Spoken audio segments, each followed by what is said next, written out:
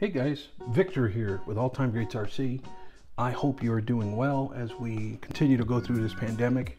Here in my portion of Indiana, we are going to be starting phase 2 on Monday, May 4th, and that is going to allow us to open up certain things. Can't wait to get to the barber shop. That's why I'm kind of avoiding the camera right now.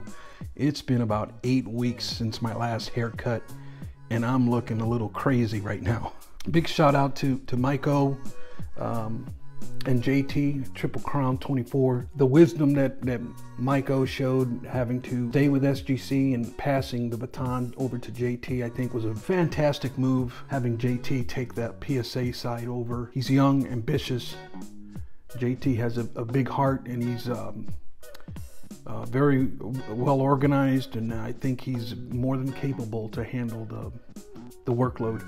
I wanted to showcase part of my PC. Now, the advice that I've gotten from many YouTubers is take your time showing your PC. Don't show it all at once. That's why I've been kind of hesitant on doing everything too fast. But I do want to share with you today my Clemente PC.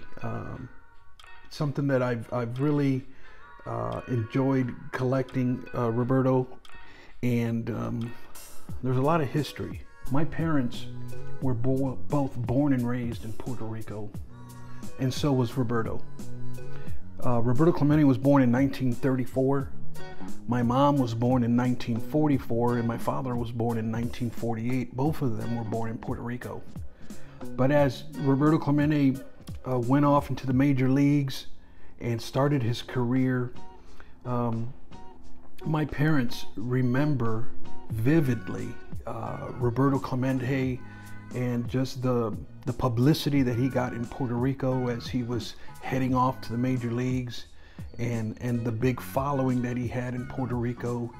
It was just something that was very exciting to my parents, because they were watching it as they were very young children themselves. And I remember growing up and them telling me stories about Roberto Clemente and the games that he was in. Roberto Clemente was always, I shouldn't say always, but Roberto Clemente was one that was a frequent conversation piece at dinner time in my family. That's why I have a lot of admiration for Roberto Clemente and what he's meant to my parents and what he's meant to me. I'm going to start with this one here, Roberto Clemente 1969 Topps Decal Edge.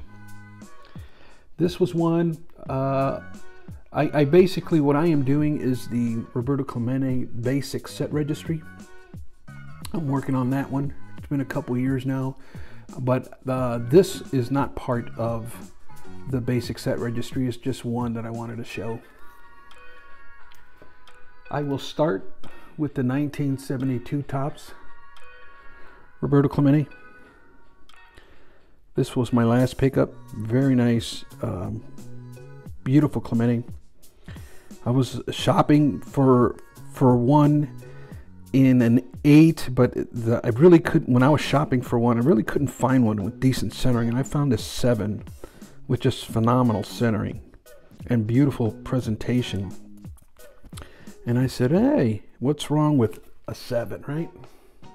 Next up is the 1968 Roberto Clemente in an 8.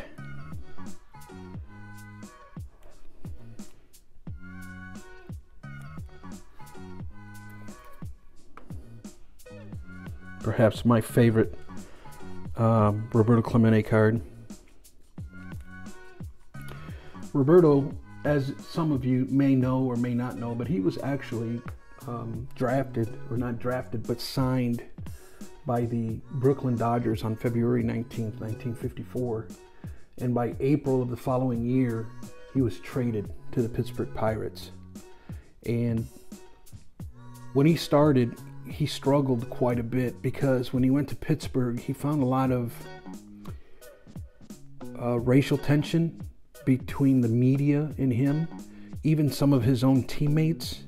There was some racial tensions going on, and the disadvantage that Clemente had was not only was he considered black because he looked black, but he couldn't speak English either, and so that just compounded his frustrations. And but he made it through, learned the language, and learned to get along, and made it work. Next up is 1961 Topps Bob Clemente in a 7. I'm trying to get rid of this glare, so that's why I'm kind of tilting it.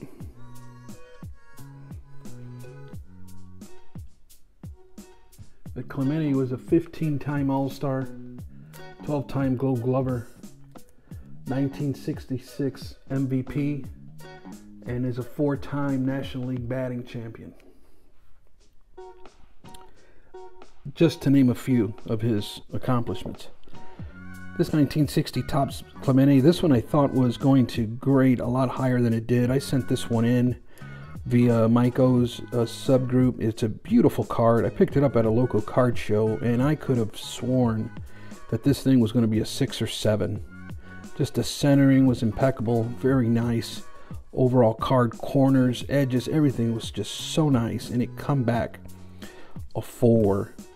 I believe upon further closer inspection, in the center of it here, it appeared to be somewhat blurry, and I think that is what hurt this one.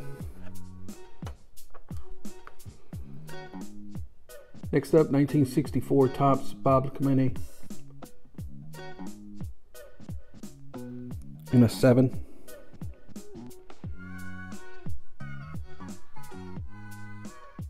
Beautiful Clemente card. I'm really taking these way out of order. I don't know what's happening here, but that's all right. 1957 Topps Clemente. Picked this one up at the last National in Chicago. I want to say I paid $150 for this one. Centering's really nice on it. Corners are a little soft, which I like on these because of the age. I believe, you know, some rounded corners here and there are okay. Just absolutely beautiful card. And I only have 8 of the 20 of the set registry. But this one I'm especially proud of because I've worked so hard to get it. This one has been years in the making to pick it up. I'm very proud of it. One of my primary cards in my PC, but it's the 1955 Topps Roberto Clemente rookie card in a PSA 4. I wasn't really shopping for grades. I was shopping for cost, and within my budget, it was I just could not find anything really appealing. The things that I was finding were like extremely off. I guess it was just a bad time to be shopping for it, but this one came along and I found the centering to be very nice. It's, I would say, 60-40 left to right and 60-40 top to bottom. The color presents very well. This corner, this bottom corner here is a bit rounded.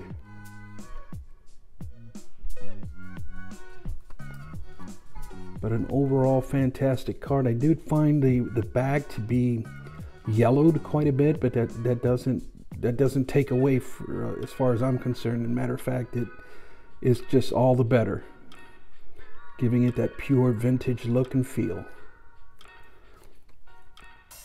Very happy to pick this one up. Very happy and very proud of my Roberto Clemente PC.